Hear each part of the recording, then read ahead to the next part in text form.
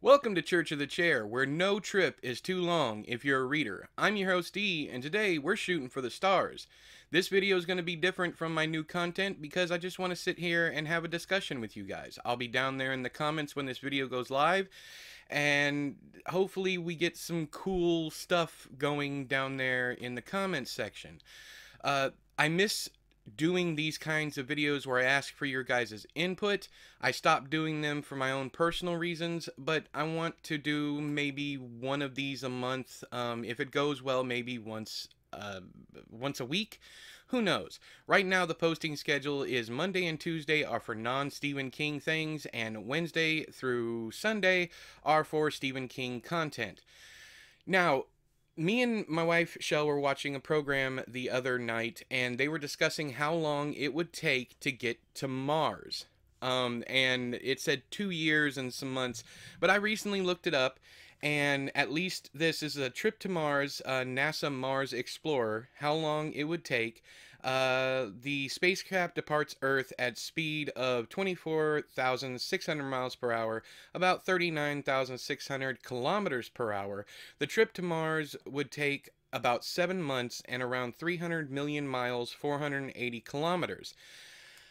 So, whether or not a manned spaceship would be the same time, I don't know, but I'm going off of that 7 months for what I have planned for this video.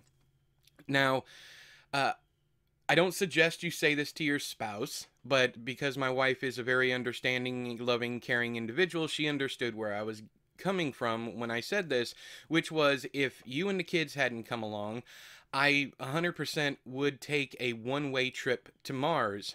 I'm sure some of you relate to that or have related to that in the past where you just want to be done with this world.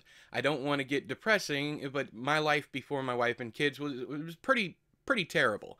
And the point of that is I would have no problem leaving this world and traveling to another one even if I knew that that would be the place that I died.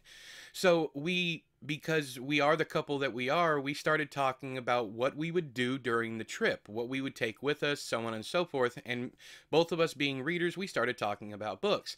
And I thought that would be a great, not series, but a great video to discuss with you guys. So definitely, I want your own lists, but these are the books in no particular order. These are the novels that I probably will not get to in my lifetime unless forced to, and it's not because I don't want to read them, but because either they're too heavy, the content's too heavy, and I'm rarely in the mood for the kind of content that the book has, or the writing is too dense, or it's an author that I enjoy, but it's a daunting challenge to get into their work. We'll discuss more along those lines when we get to certain authors. But I certainly want to hear from you down there in the comments about what you would bring with you. And it doesn't have to be just books. It can be any number of things. Video games, anything that you can bring. The only restriction I have here is you have to bring physical material. You can't bring digital because you won't be able to download it, or maybe you could download it beforehand. So if you wanted to preload your Kindle or preload your PlayStation, Xbox, whatever, I guess that would work. But you get where I'm coming from, I'm sure, because you guys are smart. We're going to go ahead and jump into it. I know I've been rambling already. That's why I like the new way I've been shooting videos, because I can cut all this rambling out. But we're going to go ahead and jump into it. And the first book on my list is Ulysses by James Joyce. This is a book that is extremely daunting to me for whatever reason. I may love it when or if I eventually get to it.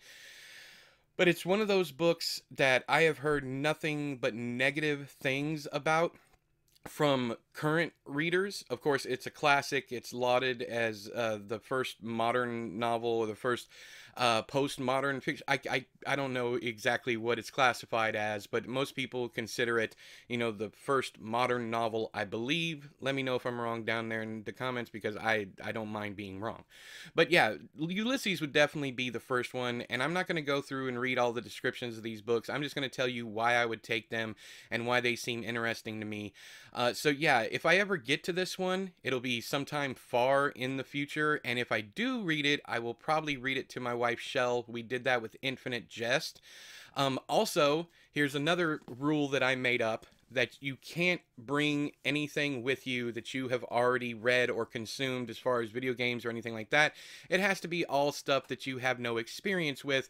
So sadly, It by Stephen King and The Goldfinch by Donna Tartt, two of my favorite books of all time, number 1 and number 2 respectively, they're not coming, unfortunately. But I would definitely try to smuggle it past my own rules here. The next one is one that I have put off reading forever. I have never seen the original, the adaptation all the way through. We watched the first episode or whatever of the miniseries when I was in school, and it's a very heavy read for obvious reasons, and that's Roots by Alex Haley. I hope to get to this at some point in time in my life. It took me forever to find a decent copy, and this one isn't really decent, but it is falling apart. But I believe it's a close to first edition, if it's not. No, it's a book club edition, but it's from 1976. So, and another reason why I don't want to read it is because I don't want to risk it falling apart. But if I'm on a trip to Mars, then yeah, definitely, I'm gonna try this one out. If you don't know, the story is about slavery in the South, and a character named Kunta Kinte. There's the famous scene where the slave master's whipping him, asking him what's his name. He wants him to say Toby, but he continues to say Kunta Kinte. And if I'm pronouncing that wrong, my apologies. I only have the movie reference to go off of.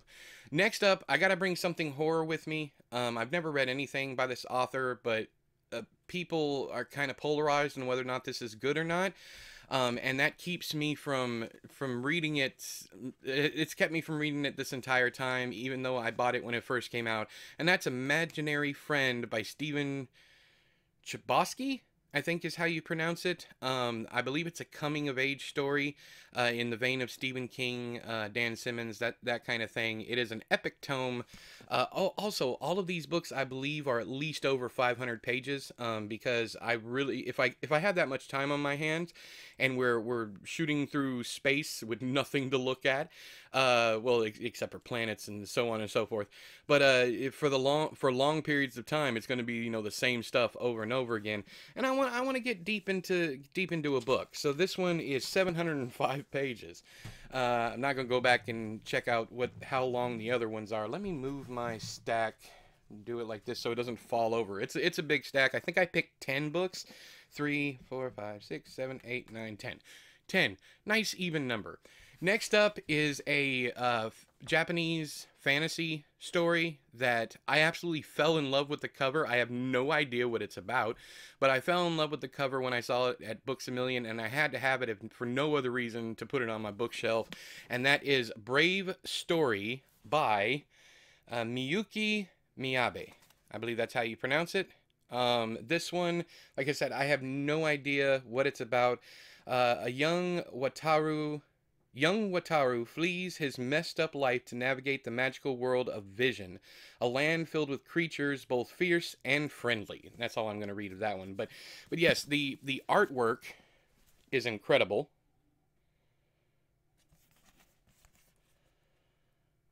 I love this art style. And it's a wraparound cover. It is a paperback, but it's a wraparound cover. It's just absolutely gorgeous. So that's Brave Story. The next one is a book that I loved the idea behind, and I did crack it open, and I did try to read it with my friend Danger Slater. I tried to read it with him, but I ended up noping out about 40 pages into it because it was so dense and so heavy. But the concept is a lot of fun, and that is Bubblegum by Adam Levin. It is a story about a world where the internet was never invented. So it's in the modern day, but there's no internet. And I don't know if there's some kind of creature. This is another cover buy because it's absolutely gorgeous. But you got this piece of bubble gum and you got these claws coming out and swiping up. So there's definitely a cover buy. But again, this book it's gargantuan. You kind of look like dude from Binging with Babish. I know the guy's name is not Babish, but he kind of looks like him. Let's see here.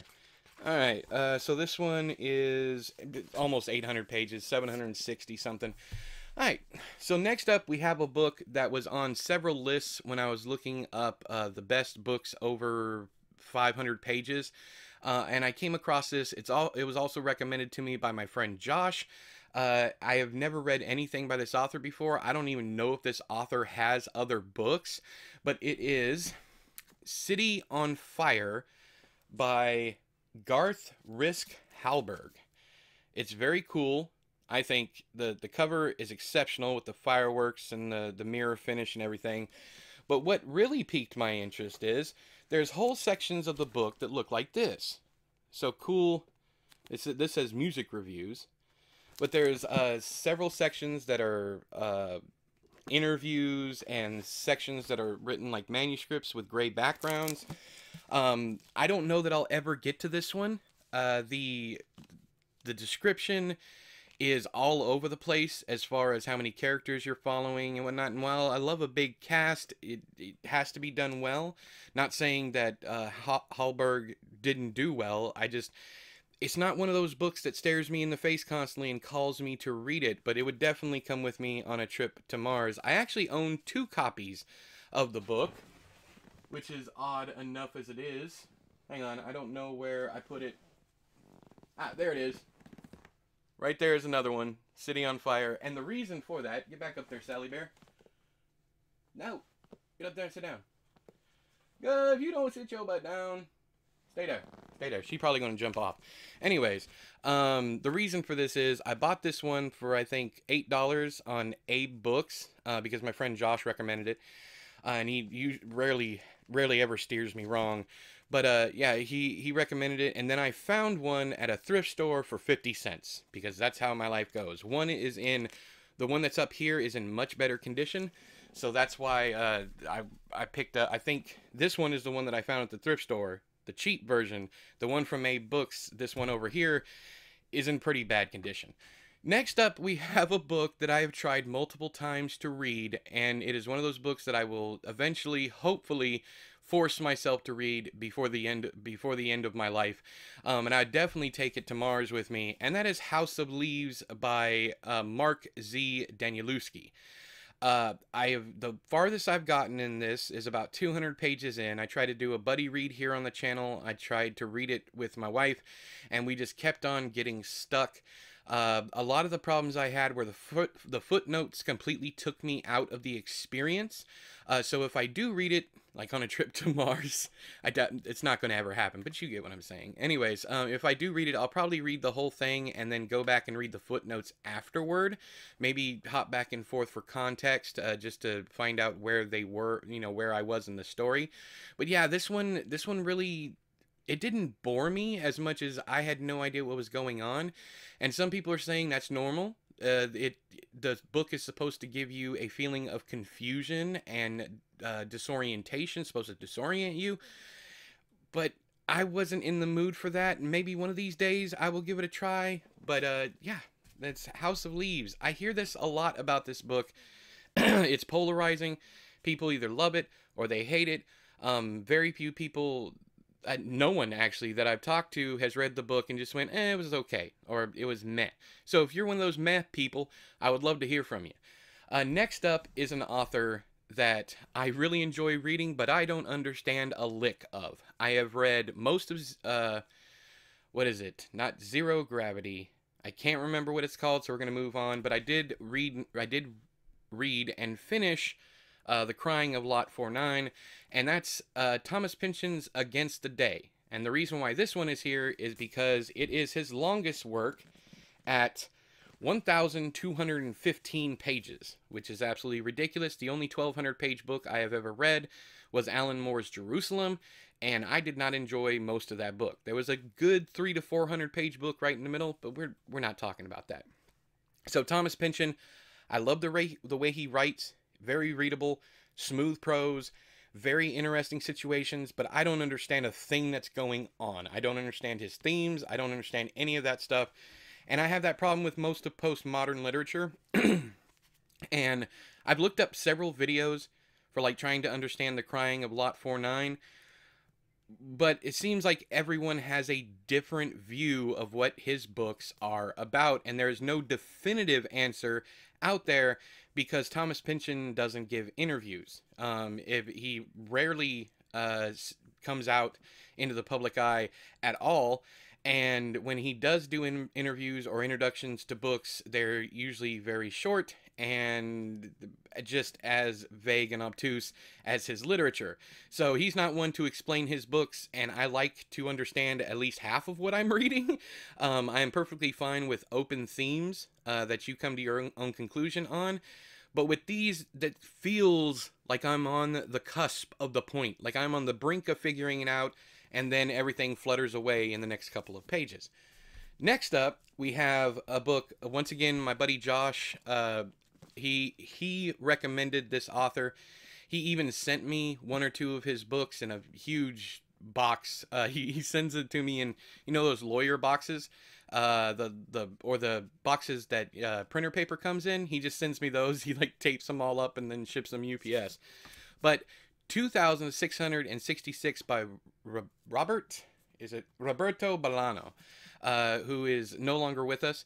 But this was originally published as a series or multiple books, I believe. I could be wrong about that. I have no idea what this is about. Nothing whatsoever. I've read the descriptions of other books of his, and they seem to be more literary, maybe even postmodern fiction. So again, for the same reason with Thomas Pynchon, I have stayed away from his work. I have multiple of his books because you find a lot of them at thrift stores, especially here in Alabama, because people around here, I'm not trying to stereotype, but they seem not to like deep literature. Most thrift stores are full of amazing books and also just huge sections with nothing but Bibles. It's funny because, you know, I get quite a few books. Most of my collection of over 1,600 physical novels have come from local thrift stores, our Goodwills, you know, secondhand shops, all that stuff. But yeah, this one interests me mainly because of the cover. It is very cool. I like the artistic styling. I like the fact that it looks like a Renaissance painting or maybe a religious painting, something like that. I'm not big into art, so, you know, I have no idea what I'm talking about. The next one, again, came from my buddy Josh. This one, the title and the synopsis, the description, all that stuff absolutely caught my eye, but I tried to read it and it is all over the place. Like City on Fire, it has multiple, you know, like interviews, multiple formats, a lot of art, a lot of experimental content. And that is, I'm going to have to read it before I show it to you. America and the Cult of the Cactus Boots, a Diagnostic by Philip Friedenberg, visuals by Jeff Walton. And this is what it looks like. And it's absolutely crazy. America and the Cult of the Cactus Boots.